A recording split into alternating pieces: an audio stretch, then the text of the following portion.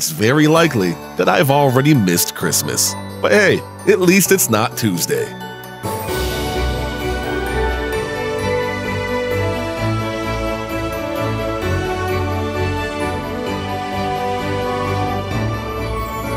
A simple video for some evening star immersion, because baby, it's cold outside.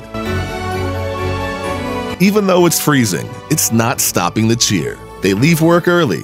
They gather at town centers. Holidays makes NPCs come out and celebrate on lore-based holidays. Mod page. Files. Download. Install and activate. Once in-game, go to an interior cell to help speed things up. Open the MCM. Holidays. General. Override. Force Saturalia. Wait a few hours in-game and watch the town folks and guards come out and celebrate.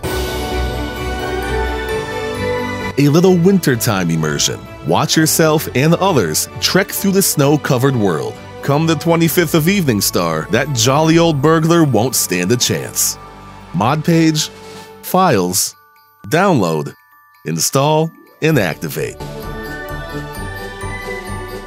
It isn't Saturalia if it isn't cold. Menmur and creatures will give the player a chill as you're able to see their breath in the open air. More cold weather gear will be equipped on the NPCs as well. Mod page, download, install. At the installer, just click install. When in-game, open the MCM. Wet and cold, wet, mode, winter. After a few moments pass, all regions of Skyrim will be considered cold, so that cold effects from this mod initiate everywhere.